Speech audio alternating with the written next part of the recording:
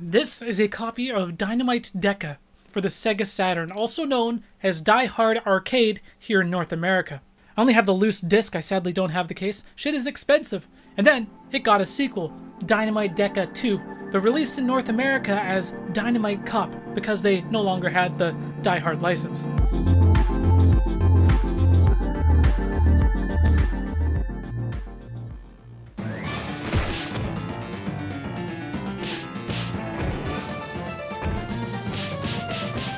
Let's start off with Dynamite Deka. This is a 3D brawler, and you're going through like a skyscraper, very much akin to Die Hard. Like, they really tried to make the character look like Bruce Willis.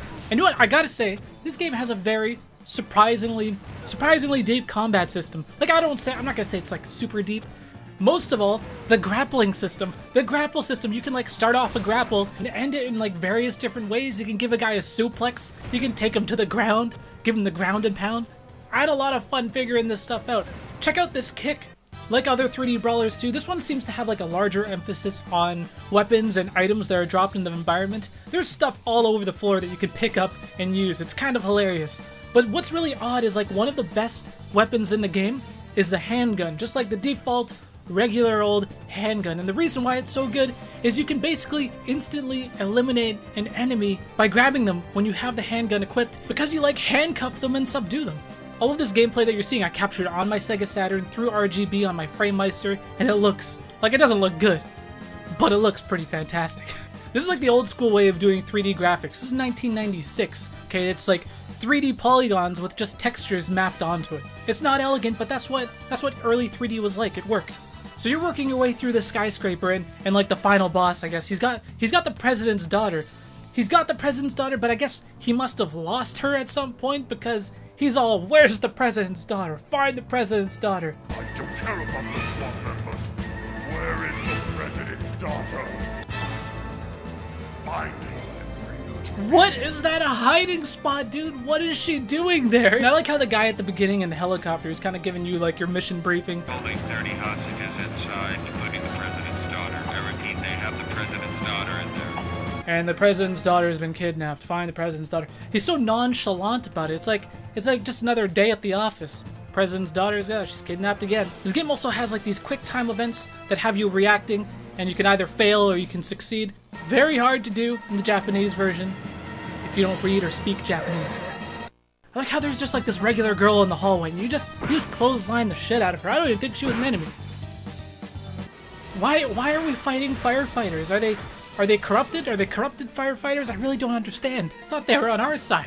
This game's also got this really weird thing of like cutting away after a cutscene way too quickly. It'll like load into a cutscene. That cutscene will be like a 1.5 seconds long, and then it'll cut away and you're loading again. Where is that girl? Just find her. That's how you know. That's how you know that this is a port from the arcades. They kept those cutscenes brief as hell. They wanted to get your cash and get you the hell out of there. And then there's the sequel, Dynamite Deka 2, aka Dynamite Cop. And this one was released on the Sega Dreamcast.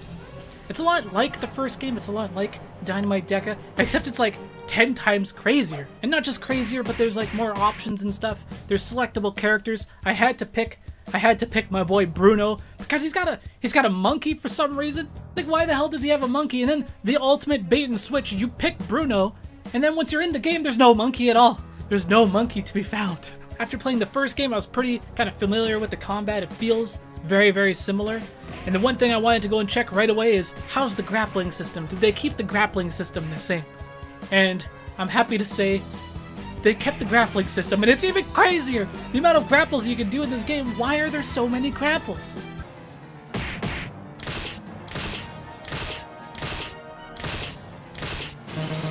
Quit breaking this dude's limbs! It's so savage! And now when your character takes damage, you lose more and more clothing for some reason. Fighting all super sexy, it's awesome. So this time around, instead of it taking place inside of a skyscraper, these like pirates, these modern day pirates, have taken this cruise ship hostage, and all of the 2,000 people on board. Hurry up with that bomb. And of course, the president's daughter. She got kidnapped again. What is with these people and the president's daughter? Where is she hiding this time? And where is that girl? Find her and bring bring her to me. Are you serious? How did you even get yourself into that luggage? How did you zip it up?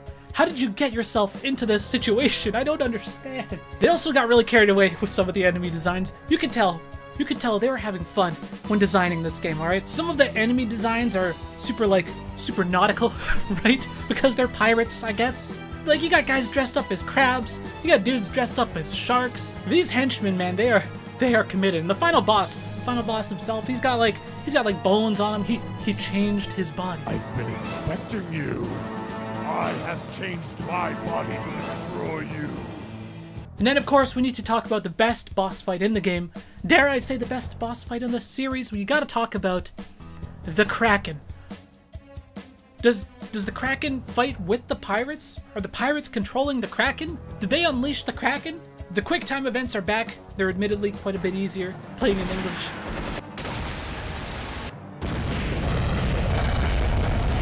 But the game also does that thing of cutting away after the cutscene way too quickly. Again, you can tell this is an arcade port, like at the very end of the game.